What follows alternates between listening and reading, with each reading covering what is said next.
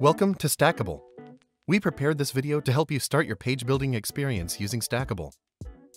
To start, first add a stackable block.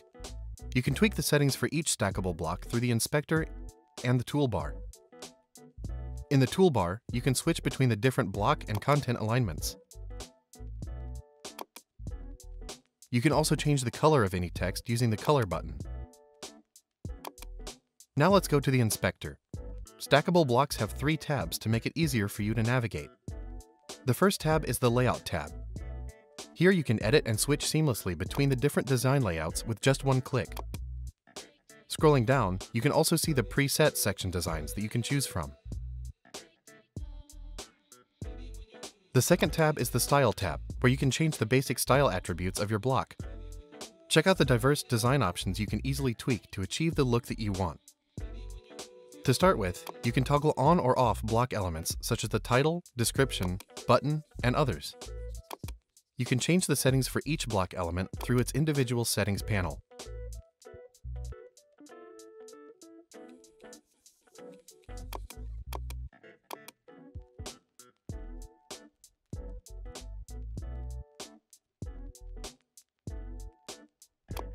You can also design the different backgrounds for each block.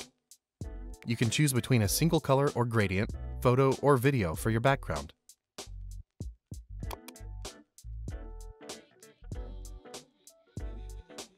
You can tweak the background of the columns and the block background. Tweaking the block background can transform the block into a standalone section.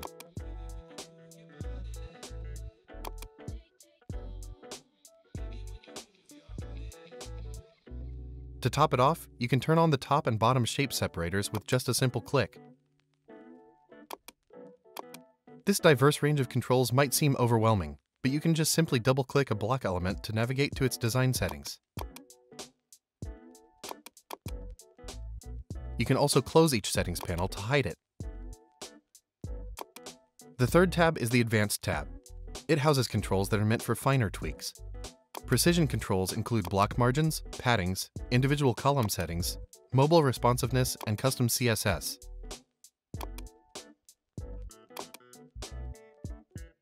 If you're unfamiliar with what some settings do, don't worry. Just hover for a few seconds or simply click on the setting title to view a video snippet on how it works.